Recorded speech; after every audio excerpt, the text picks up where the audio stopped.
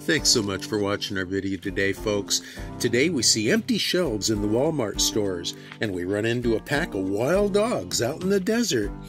Stay to the end to see my tribute to when I met Kenny Rogers. And don't forget to subscribe and click the bell. Well, we're all done with the tires. And since I'm already in town, we're going to go in and see if we can't pick up some things here at Walmart. If they still have anything on the shelves.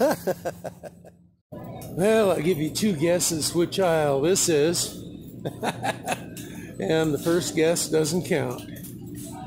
Oh yeah, that's right. It's the toilet paper aisle. Oh my goodness. Even the refrigerated. Just wiped out. People are just stocking up. It's insane.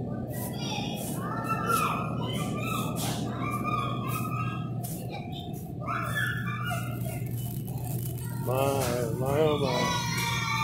Look at that. That's the juices and the dairy. Holy smoky, smoly hokey. It's another refrigerated area. Looks like eggs. It's like the eggs are just totally wiped out. Pizzas, still some, not many.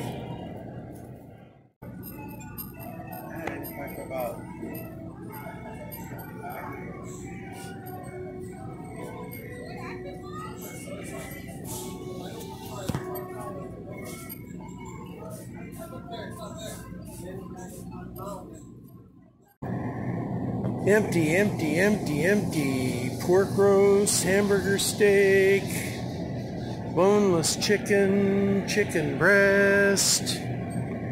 Empty, empty, empty. Well, this plant is pretty interesting. It's got a sea level marker up there. This is the second Walmart. And the shelves over here are just as empty as they were at the first Walmart. The bleach aisle is wiped clean, people using that to disinfect.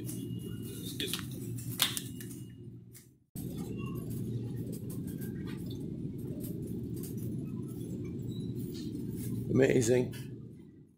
And this, of course, is the toilet paper aisle. Crazy. This is the cleaner aisle. Excuse me, please. It's the rice and the beans. This is the soup aisle.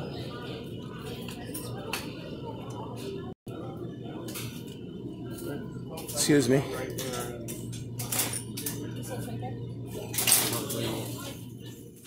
Dog food aisle. People want to make sure that their pets eat.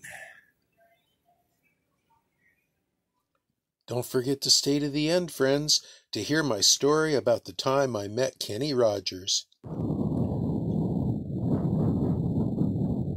God's promise is still good. His rainbow is still in the sky. Thank you, Lord.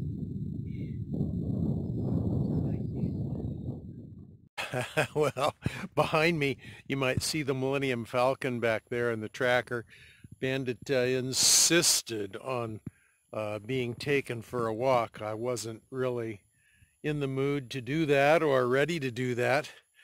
And so we got partway out into the desert here and decided, well, shoot, I guess I should maybe shoot a little video clip of this and in case something interesting comes up. So off we go. We've seen a lot of holes in the ground all over the desert, mostly holes for geckos, but this is a little different. This is a freshly dug hole, or at least freshly dug out. You can see the scrape marks of the claws.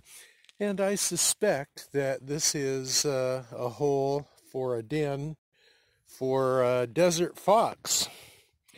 I've been told that there are foxes that live right out here, and they build dens and have their babies, their kits. And John, one of my neighbors, says that apparently he and his lady feed them, and they come in quite close to his RV. Yeah, look at the size of that hole. That's about the size of a grapefruit right there. That's a lot bigger than what a gecko needs. Well, this is pretty interesting. It's kind of a barren wasteland, not much in the way of creosote bushes or mesquite trees or even any ground cover. It looks like it's used for four-wheeling. And so eventually I'll probably end up getting out here in my tracker and checking it out with that. Do a little four-wheeling of my own. As this pack of dogs passed by me, Bandit was hidden, and so he didn't bark at them. And one of them still turned and looked my way. It looked like he saw me. I was a little unsettled.